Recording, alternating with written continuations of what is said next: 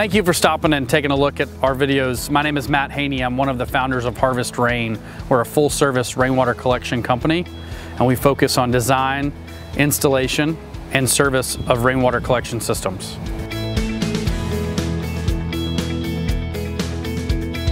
So we're down here next to the tank foundations because I want to point out a few important things that people often overlook when they're considering doing a rainwater collection system during the planning phases. So these rainwater tanks are built on a foundation of concrete, as well as we've got some large-scale rock here to prevent the surface flow water erosion from eroding out our concrete foundation.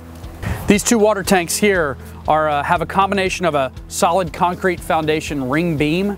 It's actually a beam around the exterior of the tank, and inside the middle we do machined sand to allow for additional drainage. The concrete ring beams we like often because it gives us the best of both worlds.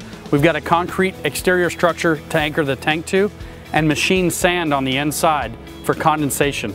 As the condensation builds up on the tank, the water falls into the machined sand and then soaks and filters through. So Harvest Rain built this big retaining wall so that we can keep the earth above the tank from sliding down into the base of the tank. Foundations and retaining walls are very important with drainage. Surface flow drainage, which is water falling on the ground and then following grade, can cause some real concerns with water tanks.